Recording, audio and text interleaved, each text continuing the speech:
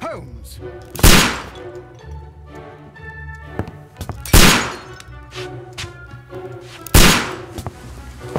Holmes, will you stop that?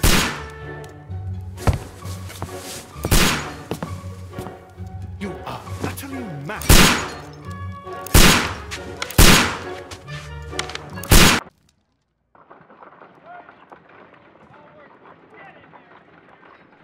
Stop, Holmes! Is that you, Watson? Yes, of course it is. And you almost killed me. Nonsense. I was aiming for the vases. Blindfolded? Watson, quiet, please. I'm trying to concentrate.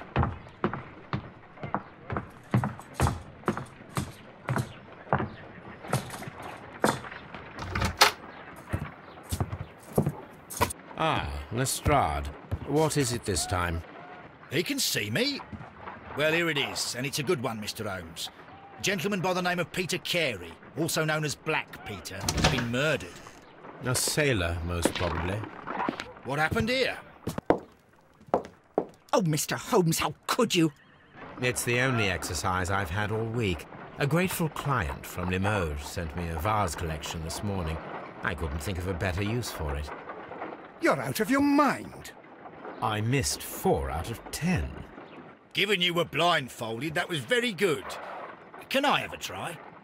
Am I the only sane one here? I suppose that Watson is right, Inspector. A little brain work would be preferable now. Do please tell us more about Black Peter. Peter Carey, born in 1845 and 50 years old. An ambitious sort, he achieved much success in seal and whale hunting around Scandinavia. Retired in 1884 with a small fortune. He invested his money in a property called Woodman's Lee, near Forest Row in Sussex. It was where he lived for 6 years, and where he was found dead yesterday. Has the investigation already begun? Yes and no. In fact, this crime is so mysterious that I would prefer you to join me down there. Give me half an hour to prepare, Inspector. Take your time and join me there. I have to go through the yard first. The merry men struck again. What have they done this time? They robbed a powder reserve. I'll meet you at Woodman's Lee, Mr. Holmes. I should help Mrs. Hudson here. I also have several appointments that I must keep this afternoon. I shall go alone, then.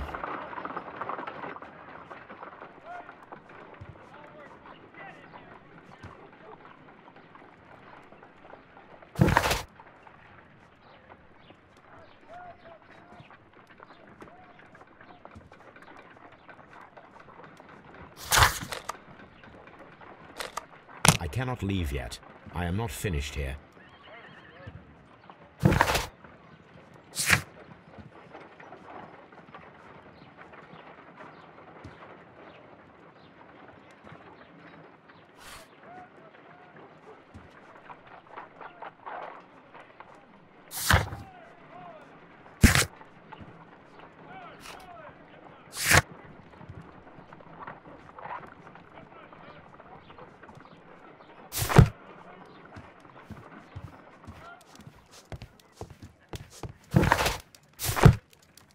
Oh, what a mess! What a terrible mess! Oh, what a mess! What a terrible mess! You go along to Peter Carey's house. Mrs. Hudson and I will take care of the mess you've made here. A map of London and the surrounding area. It could be useful. I cannot leave yet. I am not finished here.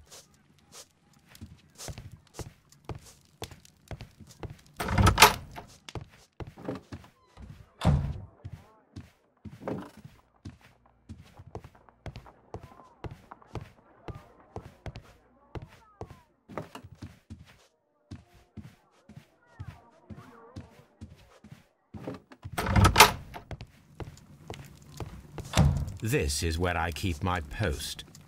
This is where I keep my archive. I can always consult with it if needed.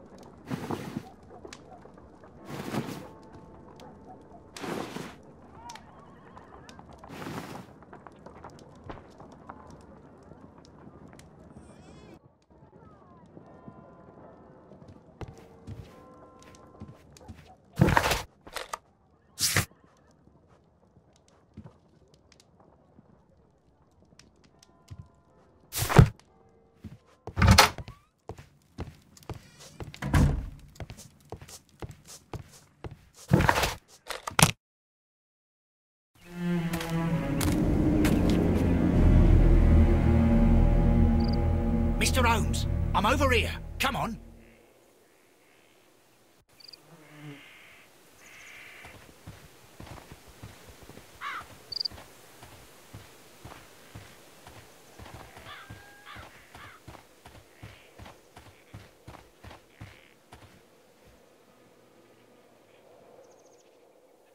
Inspector Lestrade, when will you remove my husband's body? It's sacrilegious to leave him here like this.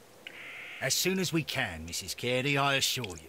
Allow me to introduce you to Mr. Sherlock Holmes. He's a detective. No doubt you've heard of him. I'll wait for you in front of the cabin, Mr. Holmes.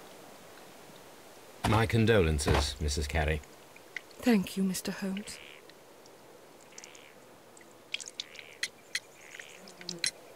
Madam, can you tell me if you saw or heard anything unusual upon the night of the murder? At 2 o'clock in the morning, I heard a terrible scream. I thought nothing of it then. He would scream all the time when he was drunk.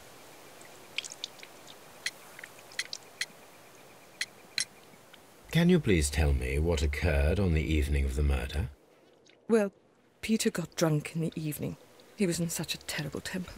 Usually whenever that happened, he'd stay all night drinking in his cabin before passing out. Do you remember at what time you found your husband's body? In the morning, at around 7 o'clock.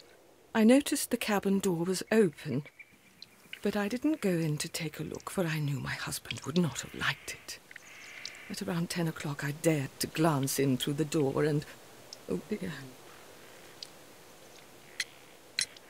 Was your husband accustomed to receiving visitors? Oh, no, I don't think so. I mean, he didn't really have many friends. He lived quite an isolated life here, after his retirement.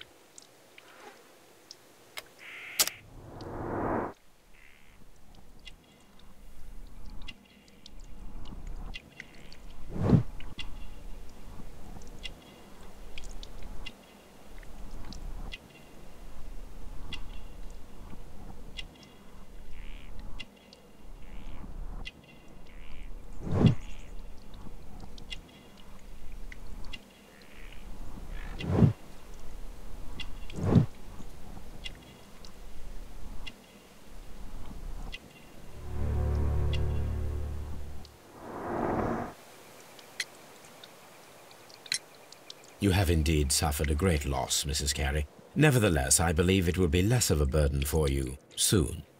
Yes. Life with Peter was never easy, but he was still my husband. He was different, wasn't he, when you first met him upon your return from Plymouth? Yes, Mr. Holmes. Oh, my goodness, but how do you know about that?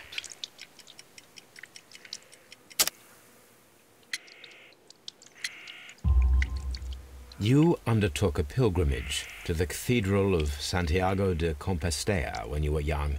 That much is evident from the rosary in your hand.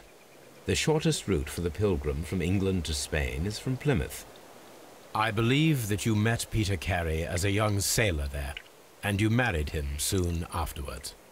That is indeed what happened, Mr. Holmes. How extraordinary. Thank you, madam.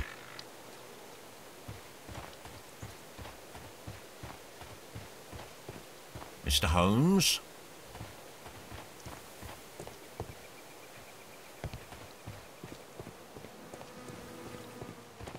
It seems that the garden was well maintained.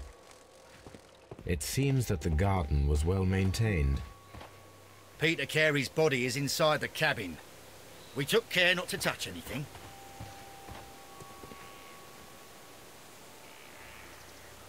The door is locked.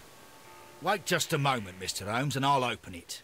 I locked it yesterday to ensure that no one should enter the cabin and tamper with the evidence. Ah, good thinking. Hello. What is it, Lestrade? It seems to me that someone has tried to force it, Mr. Holmes. Let me see.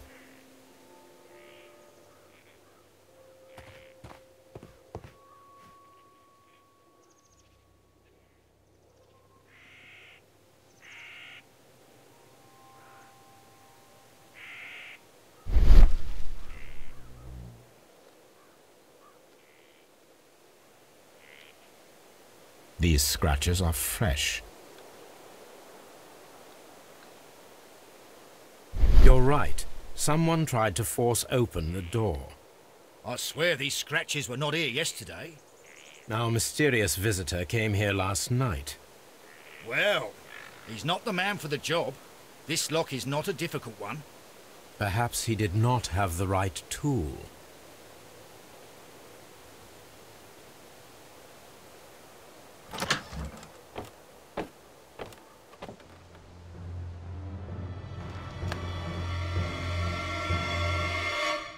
What a terrible way to die.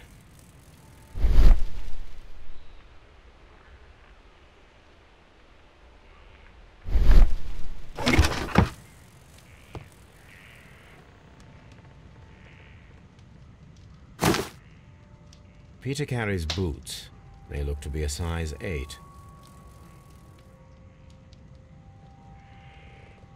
Old navigation instruments, nothing interesting.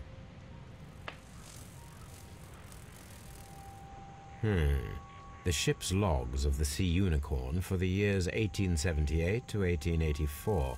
Peter Carey was her captain. Peter Carey was impaled to the wall by a whaling harpoon.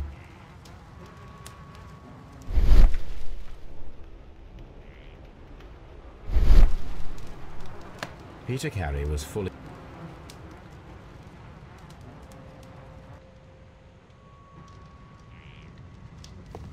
The Sea Unicorn. She was the ship that Peter Carey commanded. Someone drank from this glass recently.